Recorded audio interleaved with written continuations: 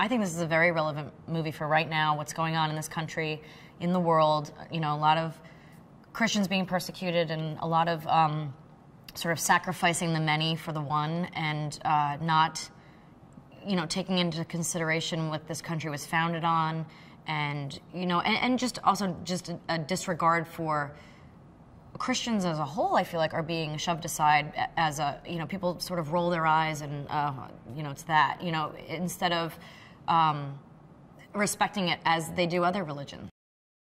My husband has made me stronger in my faith. My children have made me stronger in my faith. Putting them in Christian preschool was one of the choices in my life that I'm most proud of. And, you know, I just feel like I have a great life and I want to share that with people. And a lot of that, almost all of that, is my faith. I hope that some people will come and will find an answer here. I think that there is a struggle right now with religion and in public. It's not easy to talk about, but hopefully this opens up some conversation.